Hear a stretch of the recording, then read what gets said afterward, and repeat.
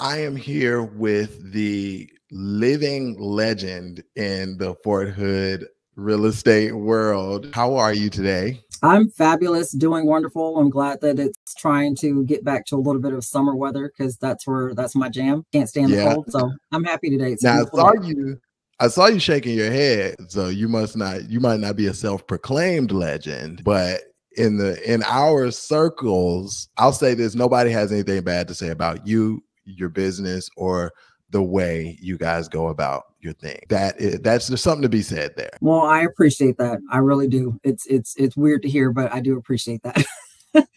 That I'm means learning you've how to been take doing it compliments right. and say thank you. So thank you for saying that. I appreciate that. That's awesome. That means you just been doing your job. And so Nikki actually 100. did my mom's loan, like technically my mother-in-law, but we don't do in-laws in my family because we family. And that was actually our first time working together. And I want to bring that back to what we were saying earlier is your reputation. So when it was time for my family to come in and move to Texas, when I asked around about you and even to getting here today, like it was your reputation that preceded you for being an expert in your field and like also not setting people up for failure, because a lot of times people just want to bring in somebody and get the loan and they don't necessarily go through all the checks and balances that it takes to make sure that like, it's gonna close.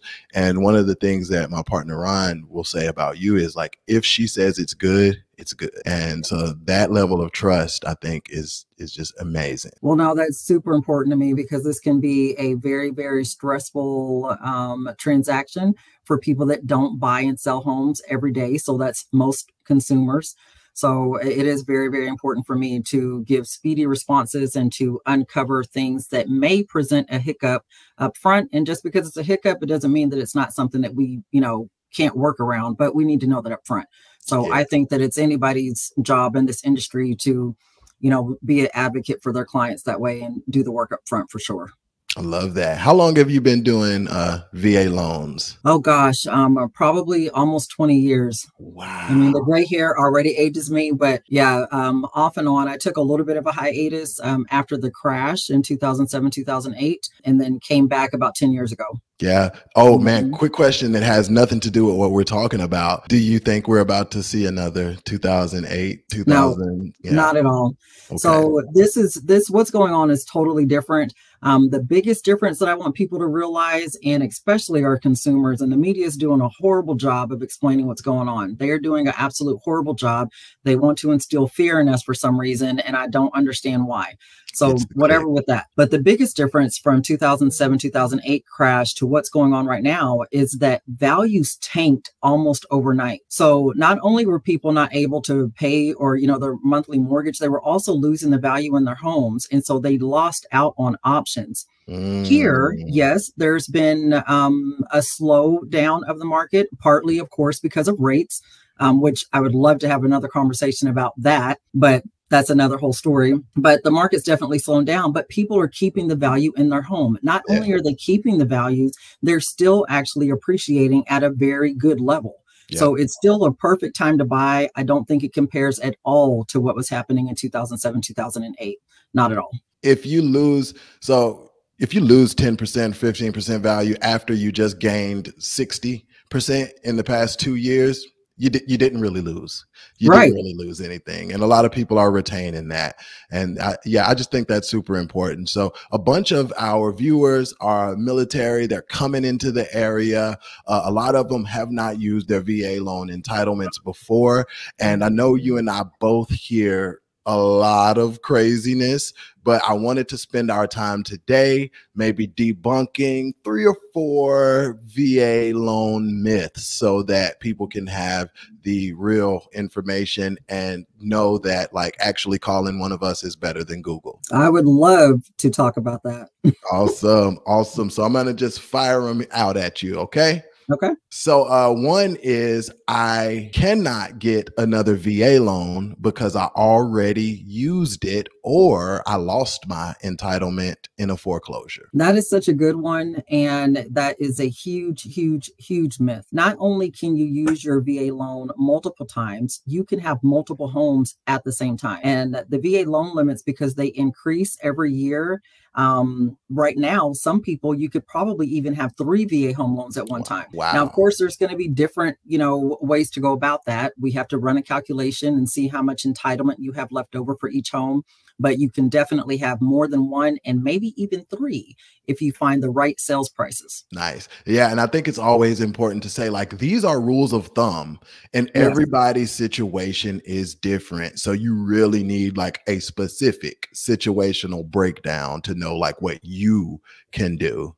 But good rule of thumb is you can get more than one house with those entitlements. And I always tell people, it's a funny example that I always use, but a lot of times we tend to get advice from, I'm going to call this family member Aunt Sally, right? So we tend to get advice from Aunt Sally, and Aunt Sally bought one home and maybe 5 years ago. So I love Aunt Sally to death. She's probably a great, great person, but she doesn't know what's going on right now and how you can use your VA benefit. So it's always best to get in front of an industry professional, because the times change and the rules do too. So it's best to just get in front of somebody so that you can learn what's going on with your particular situation for sure. And you don't have to be obligated or married to them, like, to ask questions. And you don't ever have to even buy a house. Like, it's okay to just ask questions.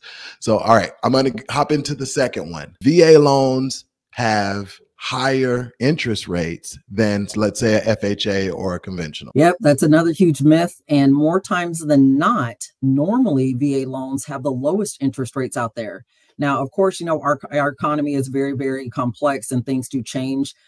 Right now, I would say that VA loans are a little bit closer to conventional loans, but they're still lower. So rule of thumb for sure, and debunking of that myth, VA rates are actually normally lower than any of the other loan programs that are out there.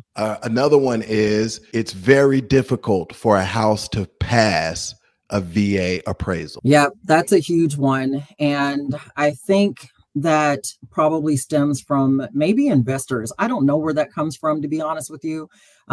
Yes, there's going to be an appraiser that goes out there, but those same appraisers that are going out to appraise your FHA home or your conventional loan, they're VA appraisers as well. It's the same person. So they go out there and their main job is to figure out, comps, to figure out, is the home being sold at a value that's going in the neighborhood? And then they're going to check and make sure that the home is habitable. So if there's a big hole in the wall or something like that, that might propose a little bit of a challenge for you as far as a VA loan, but that's going to be for FHA and conventional as well. So the home just has to be habitable. That's really what they're looking for.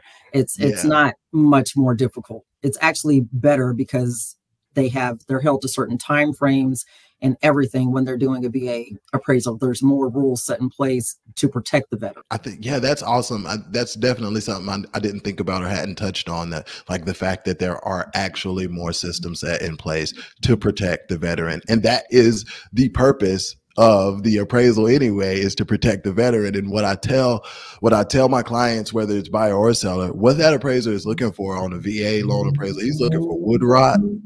He's looking for trip hazards. So if the floor, like if the carpet is pulled up, like, you need some floor there. There has to be some sort of floor in there. Right. And like beyond that, foundation and roof issues. But he's not going to nitpick on every tiny thing that's going on with the house. And it's actually not hard for the house to pass that. I agree. That's a big myth. And that helps you out because, hey, seller got to fix that. Seller got to fix it. Let the negotiations begin. Since I am using a VA loan, it's all zero money. There's no money involved. A VA loan's a free loan. That is a big myth. And it's that one's kind of hard for me to break it down to people because they're so excited when they're finally decide to go put in for their loan, and they come to me and I start explaining to them what the potential cost could be for closing. And the first response is, well, I'm not responsible for closing costs. I'm a veteran. I have a VA loan. The VA loan guarantees the financing. It does not say that there's not going to be any closing costs. There's zero down payment most of the time, that's for sure, but there are closing costs associated with every loan. There's going to be appraisal costs. There's going to be title company fees. There's going to be prepaids for insurance, all of those things that are customary for any loan. The biggest difference is that the VA will allow the seller or someone else to pay those closing costs on behalf of the veteran. So if it's negotiated between, the consumer and the agent, if it's negotiated, then it could be zero money down or zero closing costs, but that has to be negotiated because there are costs involved with any sort of financing. It's just who's going to pay those costs. Nice. That's why you need a good agent to help negotiate that down for you. Is there a maximum amount that a seller is allowed to contribute to a buyer's closing cost for VA loan specific? That is a very, very good question. And I'm definitely going to advise anybody to have a one-on-one conversation with their lender about it. But the rule of thumb or the rule is that the seller can pay up to 4% in concessions towards a VA buyer's closing cost. But the VA loan calculates concessions differently than any other program, meaning that there are some closing costs that are considered customary, and those are not included in the 4%. Now, what is included and what people don't even know that they can ask for, let's say that you need help paying off a debt on a VA loan, the seller, builder, can pay off debt as long as it's within the 4% concession. Wow, you just learned me something. I love that. I love that. So I think, man, to me, that was a huge one that I think a lot of people can really, really benefit from. I got one more. I have to have a 700 credit score in order to get a VA loan. Yeah, that one is so unfortunate. And there's so many people out there that are just scared to even talk to me. And I'm so nice, but they're so scared to talk to lenders because they're either embarrassed because they don't have a perfect credit score, or they're embarrassed because they don't have a lot of money in the bank. Welcome to America. Yep, absolutely. It's okay, but every lender has their minimum credit score. The VA actually does not have one, but every lender has one. So we've been as low as 580 before. Now, is it a given that just because you meet that criteria that you're going to get approved for a loan? No, it's not. Right. But it's still very good. It's good for yourself to still talk to a lender, because if for some reason you're not there, then any good lender should be giving you advice on how to prepare for homeownership in the future. And just because you have an 800 score doesn't mean that you're going to qualify either. Other factors at play. 100%. So it's always good just to get in front, bite the bullet, get in front of a lender, figure out what your unique situation is. And if for some reason you're not ready, we can get you there. Right. There's not much that we can't overcome. Yeah, I've been thinking a lot about like the process with this, and you can't skip the process, but you can prepare for it. 100%. And like there are some things that are going to be universal that you're going to have to go through in order to get that house, but you can take a lot of the stress and the weight off of yourself by getting out in front and preparing yourself before you ever even get to a place where you're about to buy a house.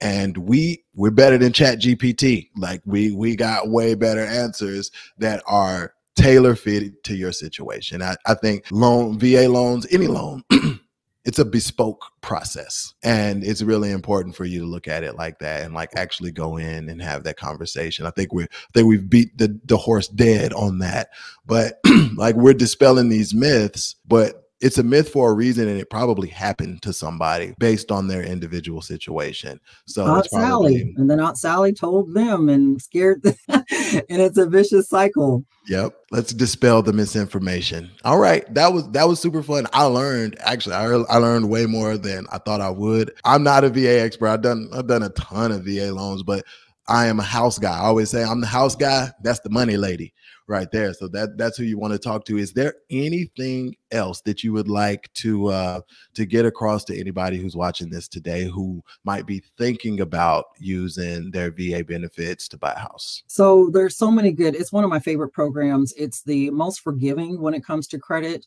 And now people used to think that there were even limits on how much they can buy.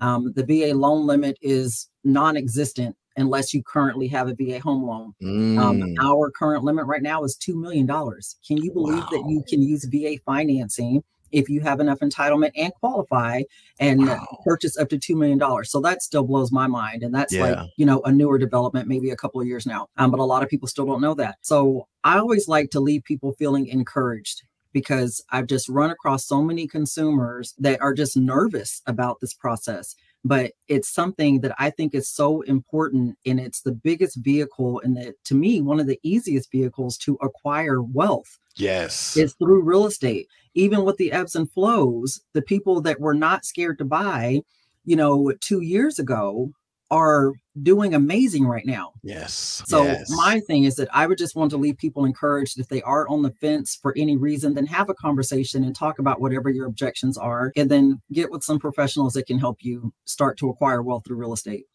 because it's love for that. everybody. I love that. It's for everybody. Yeah. That's my mission here on this channel, is to make sure that everybody has access to the best real estate information with regards to Killeen, Fort Hood, right? Like, you can go, real estate's hyper local, and like, you don't just have to live here to get a VA loan. But I want to make sure that people who are moving here or living here or leaving have the best information possible about our real estate market. And I love that. Love that thought. And I tell the stories all the time about people who weren't scared to buy 2 and 3 years ago that are winning right now, and Yep. they're living life on their own terms. So yeah, if you have that opportunity, using those VA loan benefits, I think it's amazing. Another quick one is, and it's a distinction that you've made a couple of times.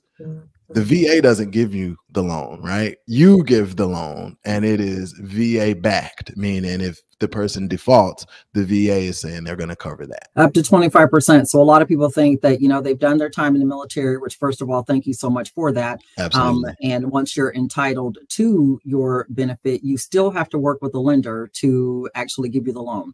The VA is not giving out loans. They're giving out eligibility or guarantee. And basically how that works is that the VA is telling the lender, we will guarantee up to 25% if something happens and the veteran defaults on the loan. So that's why lenders will do them, because the VA is backing them, but the VA is not the one that's writing the check. Nice. I could do this all day with you. I think I've learned so much already, and we're like at almost 20 minutes. My average video is 5. So Oh, wow.